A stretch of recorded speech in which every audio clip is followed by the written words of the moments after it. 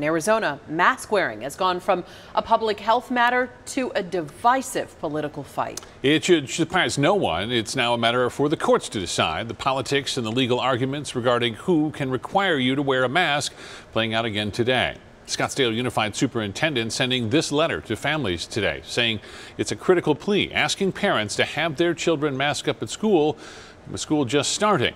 The superintendent says they have more evidence of COVID transmission this year than all of last year. ABC 15 political reporter Mark Phillips has more tonight with the ongoing mask debate. Take the mask and tell Michael Crow to shove it. At ASU, gubernatorial candidate Carrie Lake, her supporters, and curious ASU students showed up for an impromptu anti-mask rally on campus. Wednesday, ASU announced it will enforce masking inside all buildings, classrooms, teaching and research labs, as well as in outdoor areas where physical distancing can't be maintained. Meanwhile, in downtown Phoenix Friday, back to school?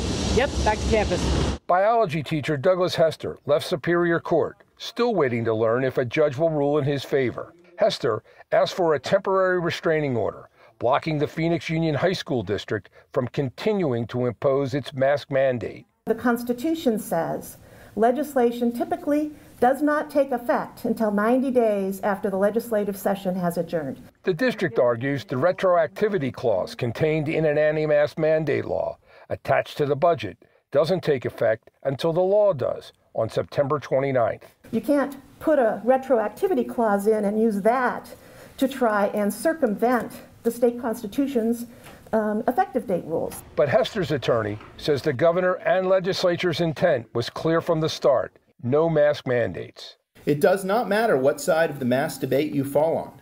If a creature of the state can ignore the state legislature and the governor when they pass state law, then the result is chaos. The issue for Judge Randall Warner is whether the school district can impose its mandate up until the law takes effect. Judge Warner is not deciding if the state's anti-mask mandate law is constitutional. That's going to be decided in another courtroom. On Thursday, an education coalition, including 15 organizations and individuals, filed suit claiming the law is unconstitutional. Mark Phillips, ABC 15, Arizona.